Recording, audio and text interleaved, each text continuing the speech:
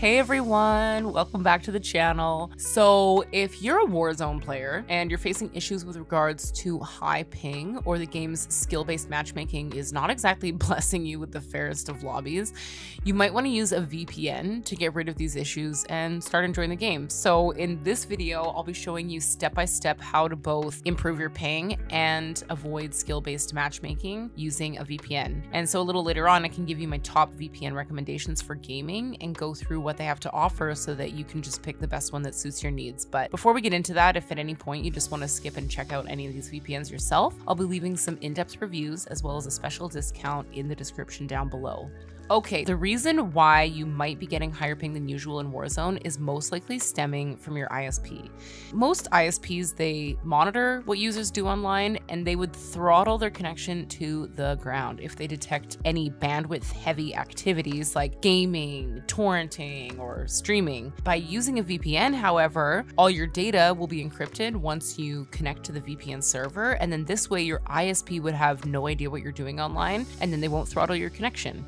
Now, another reason why your ISP might be the reason why you're playing at such a high ping is that most of these ISPs try to cut costs by routing your internet traffic through the cheapest routes leading to your server. So these routes, they're usually longer and go through more nodes until they reach your gaming server, which just results in a much higher ping. So to solve this, you're going to need to look up the Warzone servers list. Just find the closest gaming server to you and connect to the closest VPN server to that gaming server. So by doing this, you can sort of force your data to go in a beeline straight to the Warzone server instead of taking longer routes, and then this would help a lot in lowering your ping. Okay, so to show you how this works, I'm going to be using ExpressVPN because it's super quick and easy to use. You can also go with NordVPN or Surfshark, since all three of these, they work super well for gaming. Now, looking at the Warzone server map, it seems like the closest gaming server to me is the Paris server. So I'm going to boot up ExpressVPN, click on the three dashes on the top left, click on all locations, and then just type Paris in the search bar. This gives a drop-down list of all the Paris VPN servers, so just choose one, and then click the on button to connect to the server. I'm sure you've noticed here, Express, it takes like a second to connect to the server. Unlike most other VPNs that take about 10-15 seconds to establish a connection, this snappiness is actually one of the reasons why I prefer to use this VPN in my day-to-day activities. Now that you're connected to the VPN server, you're gonna have to go back to Steam, go to the download settings, and change your download region to match the country of your VPN server. So Steam will ask you to restart. Go ahead and do that.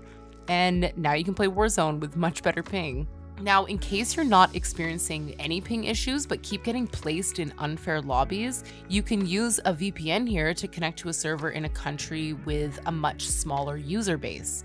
So this will fill your lobbies with bots, making your matches much easier. So to do this, try to find a country where the current time is either really early in the morning or super late at night, as there won't be a lot of active players to fill an entire lobby. So then you can boot up your VPN, connect to the closest VPN server to that country, preferably within the same country to get the best connection possible.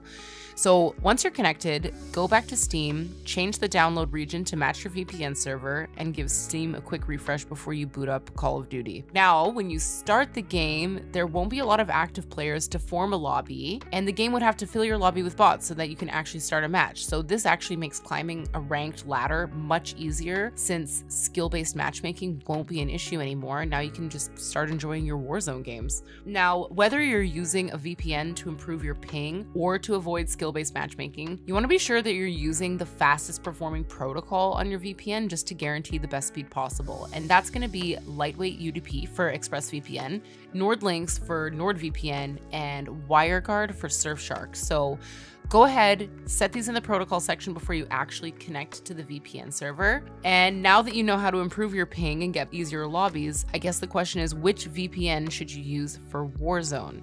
Well, like I said earlier, all three of these VPNs, they work remarkably for gaming because they have like great speeds to make sure you're always playing on low ping. Not only that, but all three of them will help you access most streaming libraries because they allow you to torrent with no bandwidth limitations, and they also have a strong privacy policy paired with all the essential security features that would help you protect your data and keep your identity anonymous. With that being said, they still vary in terms of budget and features, so let me just give you a brief overview of each to help you make a more informed decision.